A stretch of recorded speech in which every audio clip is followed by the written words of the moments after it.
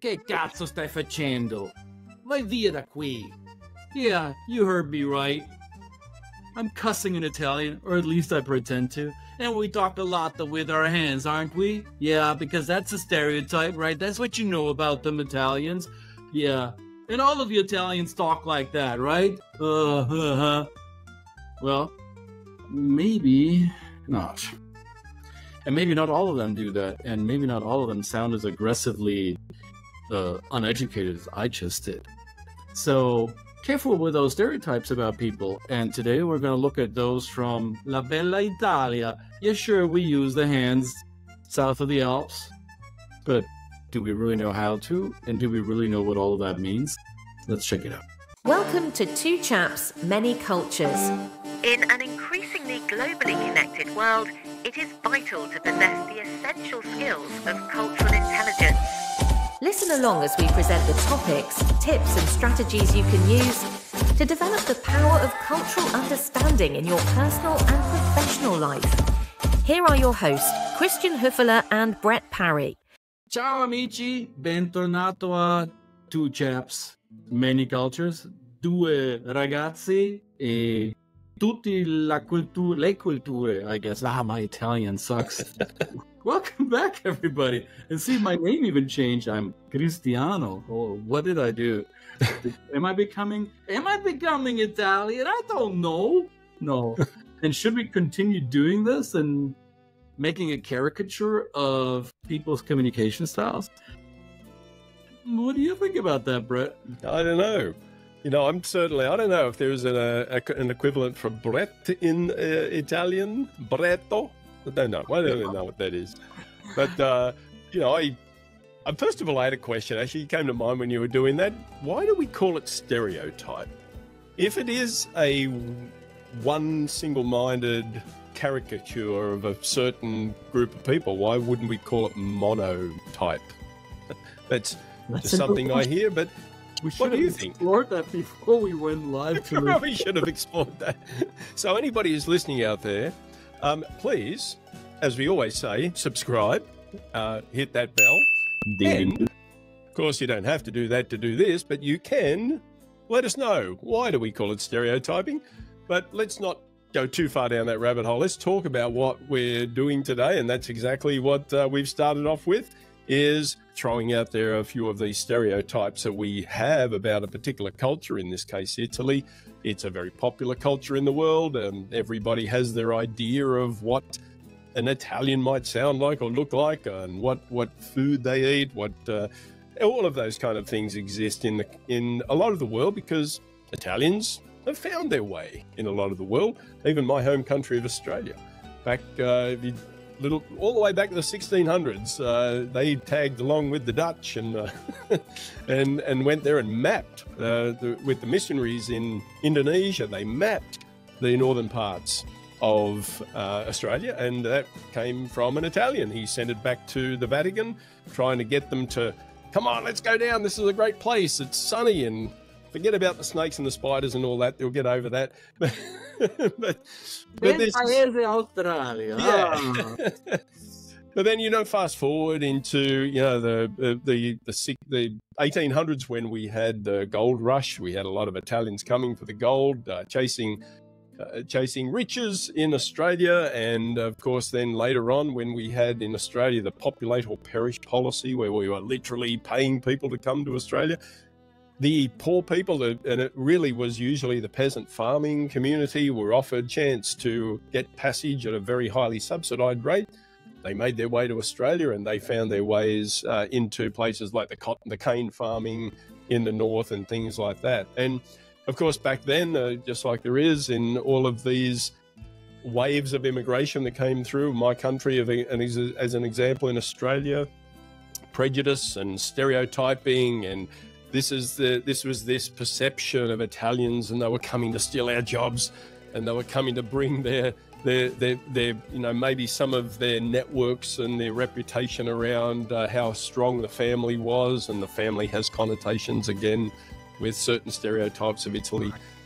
This is a very well-known stereotype that existed in Australia, and of course, fast forward when I grew up around a lot of Italians, and the food they brought their wonderful food, and of course, what else do we think of Italians? The coffee, So it's the coffee, the cafe. And of course, that's something that's unique in Australia. When people go there, they think, why would Australians have such a coffee culture? Came from the wonderful Italians. So, stereotyping. Wherever the Italians went, they left a mark. And very often I would argue, to improve wherever they went. They brought something that didn't exist there. And I think, and we're doing this program from the comfort of our U.S. American homes. Italians left a huge mark on the Americas as well. In fact, the Americas are called America because of an Italian. Amerigo Vespucci, right? Go figure. So, there are some arguments to be made about the positive influences, largely positive influences, that Italian culture has brought across the globe. And I just corrected myself. Italian culture, well, is there more than one? Perhaps there is. And most Italians will tell you that they're not a homogeneous culture, even though we might think of Italy as this monolith of pizza and pasta and very expressive nonverbal communication. And yet, if you look at Italian history and how the country is made up until the Risorgimento in the 19th century, Italy was split up like a big quilt, like a mosaic consisting of so many different puzzle pieces. Like a pizza, perhaps? Like a pizza? Right. And the languages spoken across the Italian peninsula isn't always the same. You go down to Sicily, you go to Sardinia, you go to Milan, or you go to Napoli, or you go to, go to Bari, and people will speak different forms of Italian. Some would even argue it's a different language. So here's where I go back even further in history. And some of you who follow internet memes, you may have come across this in recent months. This question of how much time do men, particularly men, spend thinking about the Roman Empire? Well, you should be thinking about the Roman Empire to understand this, because 2000 and so years ago, Italians, or the Romans, conquered much of the Mediterranean world and beyond, in Europe, in Northern Africa, and ventured even up into what is now the Nordics, or what is now Eastern Europe and the Middle East. And those areas had different languages, different cultures, and they needed to communicate fast. There were people from the empire going to the heart of the empire, because all roads lead where? Of course, they lead to Rome, the heart of the empire.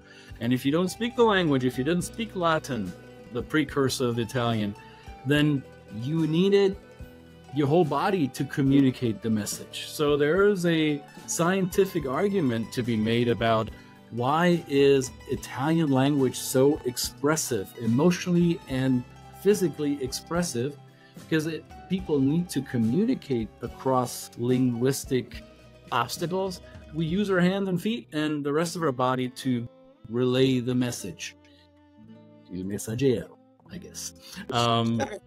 And you brought up the Australian connection with Italy. I come from a country called Germany. We're just across the Alps on the northern side of what is today Italy. Our connection, when I say our, the German-Italian connection, even though it brought about some horrific things in the 20th century, but our connection has been just as old as the Roman Empire.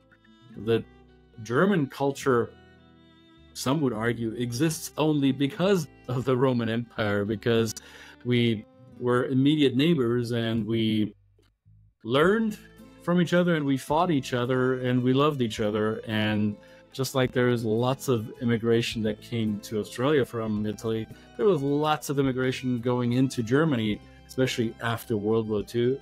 I come from a city, or near a city called Munich, which the Italians call Monaco di Baviera, Città Italiano più Norte, the northernmost Italian city. If you ever been to Munich, you will recognize the Italian influence in that city, both in forms of architecture, in forms of cuisine, and Italians will confirm, I don't have to say this even though I'm doing it now, but Italians will tell you much more convincingly than I, that the best coffee in Germany, you'll get in Bavaria. It's because of the Italian influence. There seems to be a thread here with coffee. And pasta and pizza. And pasta and pizza. And then you find lots of Italian immigration that went to the Americas, and Hollywood movies, Scorsese and what's the other guy? Coppola.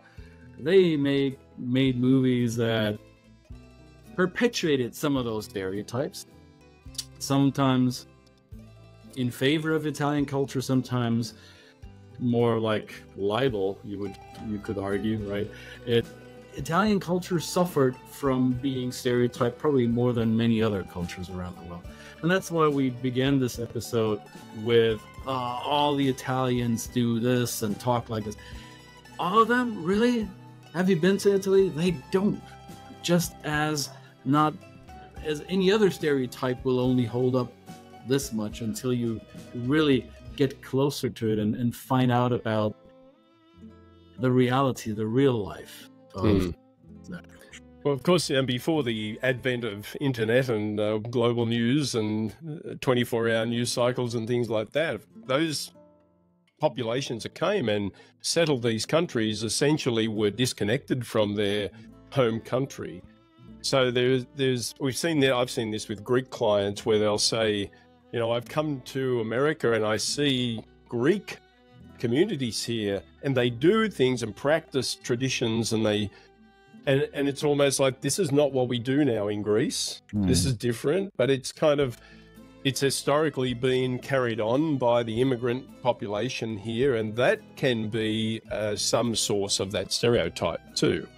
Whereas the country moves on, evolves, and the people change, the culture is dynamic, and it's not a monolith. But the new people that have come here and historically settled want to carry on those traditions, that connection. So they may actually, in their own, by their own interests and by their own actions, promulgate some of those stereotypes. So that's and you told me that an interesting connection between Bavaria and Italy. It's an interesting connection there, and that's just one example of that. So let's think about, when we do work with people, we're obviously applying some of our tools that we use, like GlobeSmart, and we think about the profiles of a country, and this, of course, imbues the connection between communication styles, like we talked about, the more expressive hand gestures, the more high context, use of context in an Italian language like Italian, and then the attitude to work and the attitude to all that. So where do we find that, mate? Where do we see here Italy falling in that? Well, I think it's easily misconstrued as the impression that one might think, because of their emotional and physical expressiveness, Italians have a very direct style of communication. And if you look at the data, if you look at the available information we have in cultural comparison frameworks like GlobeSmart, Italy ranks, well, dead center, more leaning on indirect communication styles. So the language itself, the words and the tonality used is not very direct compared to, let's say German, Dutch, English communication style, or American English communication styles. And yet the directness that we perceive is probably transported in the nonverbals, right? If there is direction given, or emotion, or threats, or disagreement, or disinterest shown through nonverbals, that could easily give us the impression that the communication style is quite direct. The words are not so much, the body language is. And I've heard it said by Italians that, well, some things are not to be said. That implies not to be said verbally out loud, and yet we do say it with the nonverbals, right? So the body language in Italian culture and Italian communication style does what the actual verbal communication doesn't do. The directness that is not as pronounced in the verbal communication Italian language is added to it by the nonverbal, which can be confusing if you go there for the first time and you come from a culture where you show emotional restraint and you find that irritating. I found that quite fascinating. I still do. And those of you who know me and who've traveled with me know that my happy place, or one of my happy places in the world, is a part of northern Italy that's called 𝙈𝙖𝙣𝙮 𝘾𝙪𝙡𝙪𝙧𝙚, which has only been Italian for about 100 years. Before that, it was part of the Austro-Hungarian Habsburg Empire. And after World War I, the winning parties ruled that this portion of land should be given to Italy, and it became part of the Italian state. And Italian government since started to italicize it. So it's a bilingual area up in the mountains in northern Italy. And it's fascinating. Even those parts of the population that speak German first, they all also speak Italian. It's a completely bilingual area. But even the German native speakers in that area are using Italian body language, even when they communicate to me in German. They will look Italian in the way they communicate. Case in point, that proximity creates relatability, and then we assimilate and we absorb each other's communication and behavioral patterns. Yeah. And and of course you've told me about that wonderful area, and of course that is the connection with food too, right? The gastronomic expression that comes from a mix of cultures like that. And and we think about this as maybe Italians as like a bit of an Epicurean culture, so they love the creative arts, and the creative arts makes its way into fashion, makes its way into the food, makes its way into the cars that they produce, the Ferrari and the Maserati. These kind of discount the Lancias and the Fiats. Come on, I'm not diminishing them at all. Yeah, absolutely, and even the little Vespa. The Vespa too, right? The Vespa, but still, Vespas, they are a beautiful machine. They may not be exactly fast, but they're efficient, but they are a beautiful machine, and people collect them and spend, and it's a representation. If you see a picture, this is how strong this is for us as humans. You see a picture of a Vespa, and you immediately go to Italy. You immediately kind of put that connection. This is how strong these kind of things are. Yeah. But I know that you love a character who unfortunately is no longer with us, but that described his idea about what he discovered in Italy, right? I would call him the patron saint of interculturalists, or my spirit, not animal, my spirit being, I guess. Yeah. Anthony Bourdain, the late Anthony Bourdain, and I'm quoting from his book, he talked about Italy and specifically about Rome. And he wrote, to me, it's not the big things they tell you about, the sculptures, the imposing squares and buildings, the monuments, though they are amazing. It's the little things, the tiny details, the improbable awesomeness of every little damn thing. Yep, and I agree with you, Tony Bourdain, because once you get to know Italy at that level, and this is what Brett and I've been talking about on this program since we started, culture isn't a monolith. It's in the nuances. It's in the fine-grained details where you find the awesomeness in every little damn thing.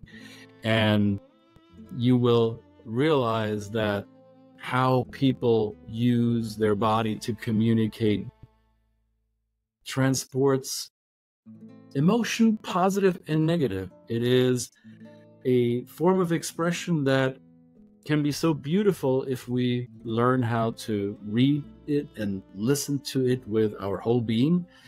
And then it becomes more than a stereotype. It becomes understanding between people. And that's what we're both here for, aren't we? We certainly are.